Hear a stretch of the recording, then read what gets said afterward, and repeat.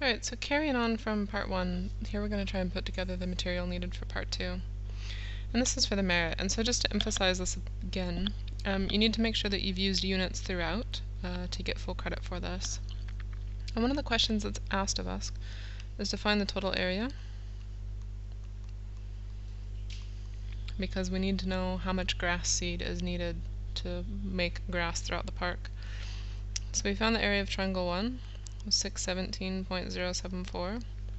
We found the area of triangle 2 to be 973.98 meters squared. And when we add those two together, we get 1591.05 roughly meters squared. And I'm going to round this to 1591 meters squared. And I'm going to say this because I need to include information like this if I'm going for excellence. This idea that 0.05 meters squared is very small and can be ignored. There should be enough grass to cover everything else. There's certain situations where even with that little bit over, you're going to have to round up, but here we're just going to say we're going to leave that off. So the grass we discovered, they need 45 grams for every meter square, so we're going to go 45 grams of grass seed times 1591 meters squared, and that's going to get us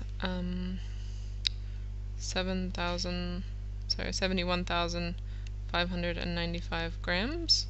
And to convert grams to kgs, this becomes roughly 71.6 rounding kgs of grass. And again, neatness matters, so make sure you label your answer there that is grass needed. Okay. The next thing that they want to know is we're putting paver stones around the entire park, so we need to know our perimeter. And to get to the perimeter, again, that's just the distance around the outside of the shape. So our perimeter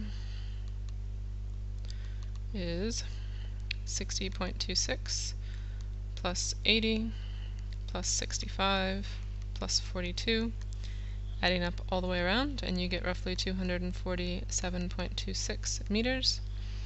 And I should say really that if you're getting things slightly different than me in terms of rounding, that's okay, as long as it's reasonable. So the pavers, we were told that they are 25 centimeters long each.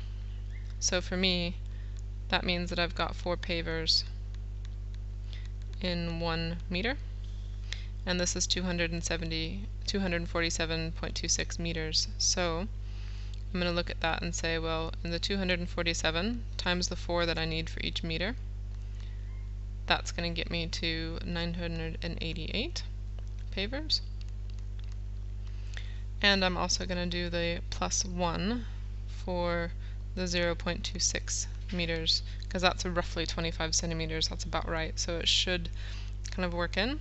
So the total number of pavers that we would need then, if I can scroll down, would be 988 plus 1, so 989 pavers needed. So that gets us through to the merit of this, if you can get the amount of grass correctly and the number of pavers needed. And again, don't forget your units. Kilograms of grass needed and pavers, just counting the pavers basically. And again, watch your rounding when it's important and when it's not. So in this case, I decided to just leave off the 0.5 of a meter because, or meter square, because I figured there's enough grass to kind of compensate for that anyways. But in the case of pavers, if I don't include that 0.26 of a meter, there's going to be one spot around the park without a paver, like one missing spot. So make sure that you think about that and describe any reasoning that you have, like how I did my working here for this.